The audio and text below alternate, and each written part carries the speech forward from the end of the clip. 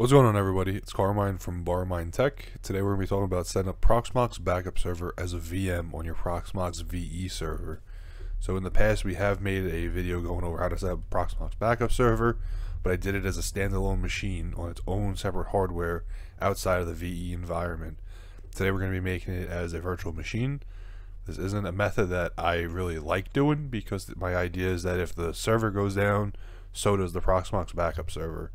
Or we have a total system failure, we lose the backup server. I get that everybody doesn't have extra hardware that they can make another server to do the backup server with. So today we're going to cover how to set up as a VM, set up the backup server, and actually send it to backup and save your data. So let's get right into it. So you can see over here, I'm in my cluster that we talked about last week. I'm actually going to come over to my mini lab. So this is my mini lab server.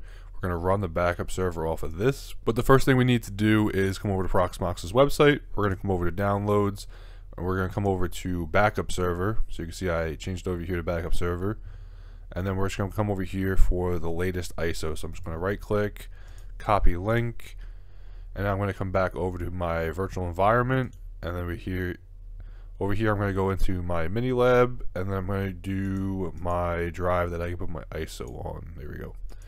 I'm going to do download from URL to make it easier. Query the URL, and we're going to download. We're going to give this a couple minutes, and then we'll be right back when we're all set. Okay, so that task is all done. We see over here it says task okay. So I'm going to close this out, and now we can start setting up our own VM. So you could base this off what you need, but they do have the requirements on the page. So you come over here to recommended system requirements. They're going to say a modern AMD or Intel base 64 with at least 4 cores, 4 gigabytes of memory, and then you add your storage for your actual backups. So you can pretty much run whatever you want. It's just running backups, so you don't need to give it, 8 cores and 32 gigs of RAM. You can make it by with, 4 cores or maybe even less. On my backup machine that I run just a simple Pentium machine, so it's nothing fancy, but it does the backups for me. So we're going to give it a few cores, and then we'll go from there. So now that we have our Proxmox backup server ISO, we can actually start on building out the VM. So I'm just going to click on my mini lab because that's where I'm going to build it. We're going to go up to the top right and click create VM. And over here, we're going to start setting up our VM. So I'm going to name it PBS. You can name it whatever you want. Next, I'm going to select the ISO image. So mine's on my local disk, so that's where I'm going to get my ISO. If yours is on a different one, just select it from there. We'll click next. We're going to click next again, leave this all default. Over here we're going to leave this default, and then as well we're going to add the drive that's actually going to be used for the data store for the server. So over here in the bottom left, I'm going to click add. We're going to click on SCSI1, and then over here is where we're actually going to give the machine the additional storage on another drive that's going to be used for the backup server to save all the backups. So you see I have LVM USB, so I'm going to use this. You could use whatever drive you want. I'm going to give it 200 gigs. You can give it as much storage as you want based on your hardware and your needs. So at this point you should have SCSI0, which is going to be the OS drive, and SCSI1, which is going to be the storage drive. Doing it this way just makes it so there's less steps later on, and it just works just as easily to set up the machine with everything we need. We're going to click next. Over here we're going to give it 4 cores. You can give it as much as you want or as little as you want, but the recommended is 4 cores. For RAM, I'm going to give it 4 gigs. You can give it more or less. It's up to you. And then over here for network, we're just going to leave this the same. And then we're just going to confirm. So now we're just going to give this a minute for it to initialize. And then we're going to be able to boot into the console and start working. But in the meantime, if we look at hardware, you can see over here we have our 2 hard drives. So we do have the boot drive, and then we're going to have the data store drive like I was talking about before. So it's all initialized. So we're going to hit right click and open up the console. And Firefox blocked it on me, which is fine. And now we're going to click start, and we're going to start the initial setup.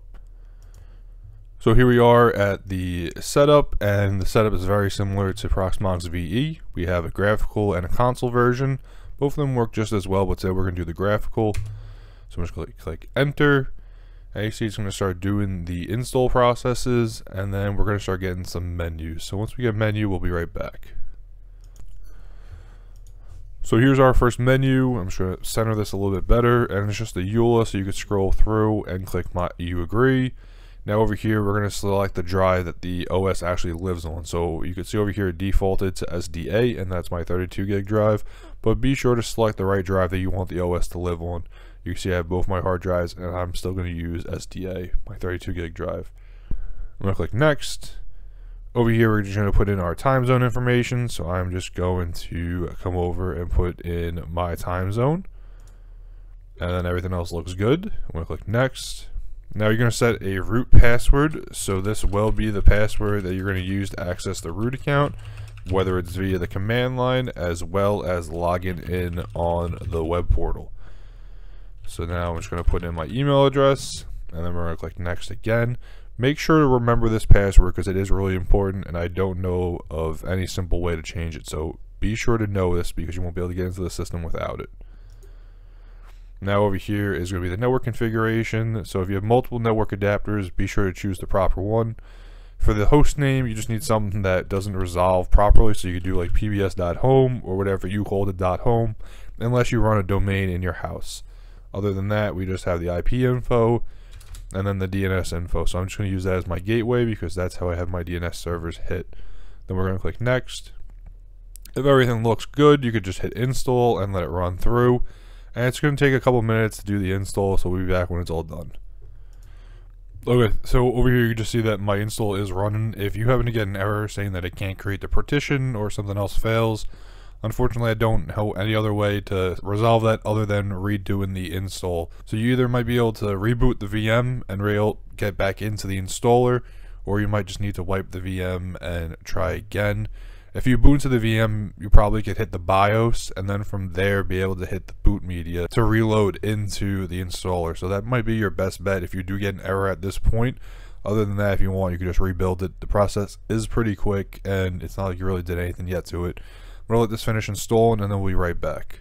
Okay, so you can see that my system is at 99% installed, and it should pop up with a message saying about how to access the portal in a minute. So you can see over here, it's going to tell me the IP. Don't worry, it's going to say this again, and the machine's going to reboot right now. So after it goes through and reboots, it's going to tell us over here in the console how to access the web portal again. You see right now, this is fine. It's just going to boot into Proxmox backup server. So it's just going to be https:// the IP of the machine :port 8007. It does show it right here in the command line, so it is helpful. If you do need to log in via command line, the login is going to be root, and the password is going to be whatever you set the root password to in the installer.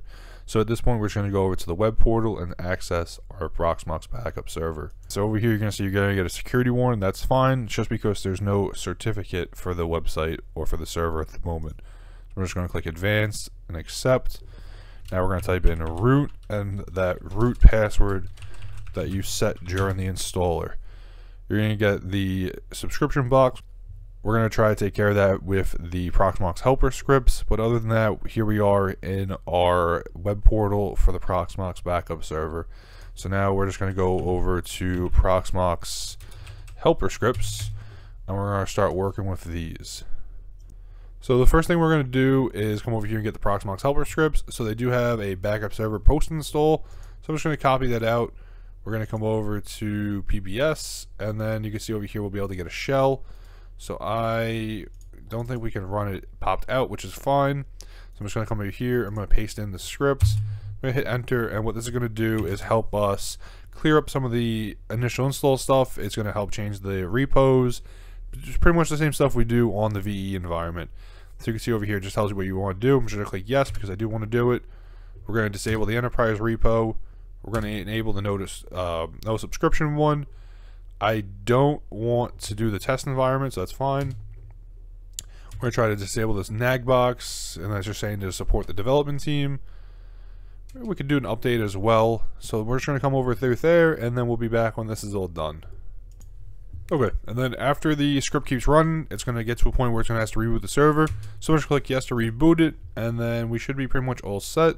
So you can see over here, it's rebooting through. If I come back to my node, you can see that it is up. So we're just going to refresh this. It should come back up. It's probably just still in the process, which is fine. And now we can see that we're all set. So now if I come over to my dashboard, we can see that we have the backup server updates are checked off. The non-production ready is enabled. See, this is where Proxmox backup server is a little bit different. So to come over here to the updates, it's under administration. So we can come to repositories, and you can see that no subscription repository is not recommended, but that's what's enabled. And then there's no updates because we just did them all, which is fine. So I'm just going to close that out. So now pretty much we're all set to actually start working with our Proxmox backup server. However, the first thing I'm going to do is change it into dark mode. So that's a little bit better. So now we can start working. So the first thing we need to do is set up our storage. So we can come over to disks, and you can see over here I have the 200 gig drive that I added in. So we're just going to wipe this really quick to make sure there's nothing on it. I mean, it's a fresh disk, so there shouldn't be anything wrong with it. So we can just click done. I'm going to initialize it. So this is just going to make it that we can work with it. So Proxmox backup server is a little different than Proxmox VE when it comes to making out the data store, which is where our backups are actually going to live. It's a little different than how we set up like an LVM or a ZFS or anything like that. So you can set up a ZFS if you have the hardware for it. I didn't pass through enough hard drives to do something like that, so we're going to make it into a directory.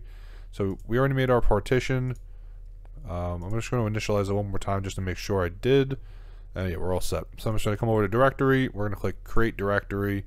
It's going to autofill it, and then we're just going to call it backups. Oh, sorry.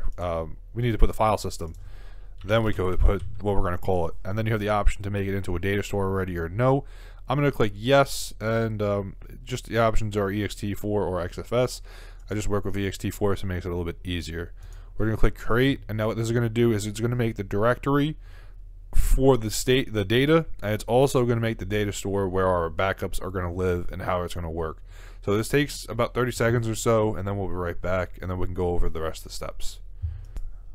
So it's going to pop up saying done, and then over here in directory you can see it has the mount point, and then over here on the left you could see it'll have your data store for whatever you called it. So this is the area that the backups will actually live in, and you can see it gives you some information on it. So it tells you how many backups are running, the jobs, the verified jobs, the sync. It gives you the usage, and it will also give you how long it'll take until it's full. So this is just empty because I have nothing going on currently, but now we're pretty much all set to actually start using the Proxmox backup server. So when it comes to linking it up, we can come back up to dashboard, and there's going to be the show fingerprint button. This is going to be how you're going to link it to your Proxmox VE server and how you can go across. So I just copied it out, and I'm going to go back over to my lab, and then we're going to go to Barmine Tech because I don't have a backup server on this machine currently. So we're just going to come into data center. We're going to click storage. We're going to click add. And in add, you can see it actually has Proxmox backup server. So we could just call the ID. However, one more thing we're going to do before we link the account is I'm going to make it a little bit easier, and we're going to make another user account for the backups to actually run off of. So over here under configuration there's access control, and in here you can see that there's the root account, but what we're going to do is make a backups account. So I'm just going to call it backup, and now it's going to have the realm, which is fine. We're going to set a password. We're going to set it to never expire, and we're going to go like that. So I'm just going to click add. So now that we have our user account made, so what we're doing is we're going to make a backup account. So the backup account is what's actually going to connect the VE to the backup server instead of using the root account. It might be a little confusing, but it just makes it a little bit easier when it comes to having the accounts to work properly. We're going to come to permissions. We're going to do user permissions, and then we're going to select our user, and then we can come over here, and there is all the different ACLs we have, so we can pretty much just select whichever one that we want. So I might just do // to give it everything, and then over here you see they actually have the roles. So in here we can give it everything. So I think we're going to give it admin access, and we'll click add. Of course you can cater this how you feel is best. So now if we come over to our backup server, you can see I'm in my data center. Sorry, if we come over to the VE server, so this is the actual Proxmox cluster, we come over to data center, storage, and now we can click to add it, and there's a Proxmox backup server option. So ID, we're just going to put PBS, we're going to put the IP in, so you can put in whatever your IP is. I'm going to put in backups at PBS. I think that's what I made the user account. Yeah, okay, so I only made mine backup, so let me just fix that. And then we're going to put in the password for that account.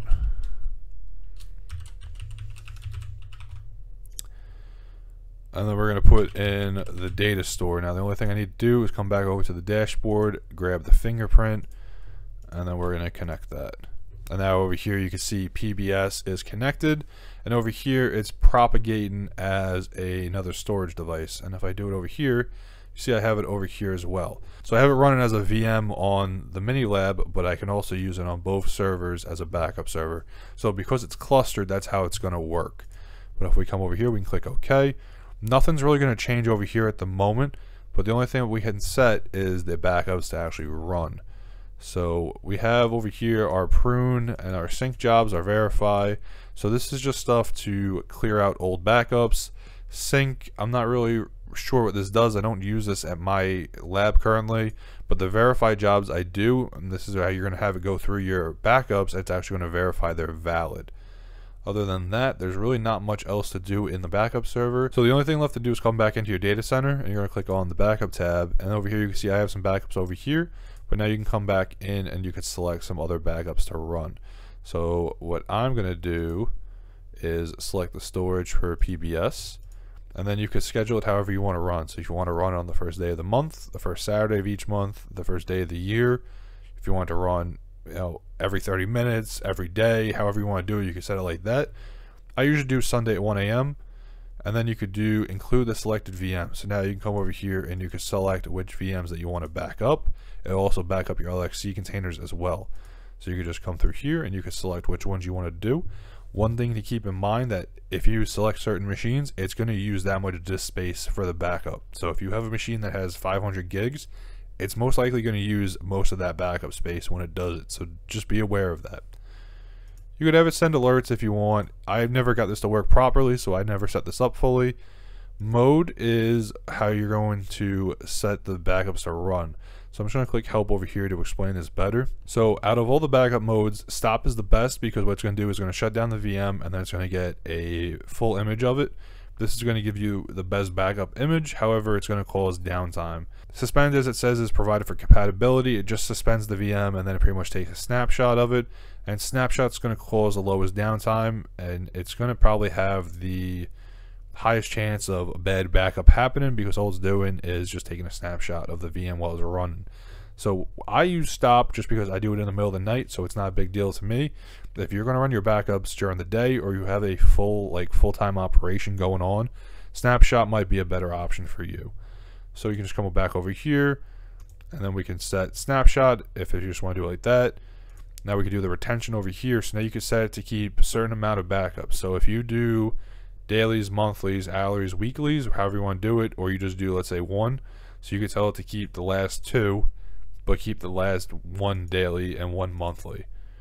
And then we can just set create, and then it will run that task. And then you can see over here it says, you know, it's going to store it to PBS and the backup period. If you ever need to change this, you could just come over here and click edit. You could adjust it as needed, or if you need to remove it, you could do that over here.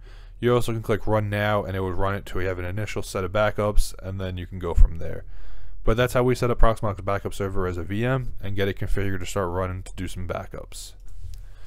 So that's Proxmox backup server as a VM on your Proxmox VE environment. Like I said, it's not my preferred way to run it, but it is something able to do if you don't have the extra hardware to set up another box to do your Proxmox backup server on.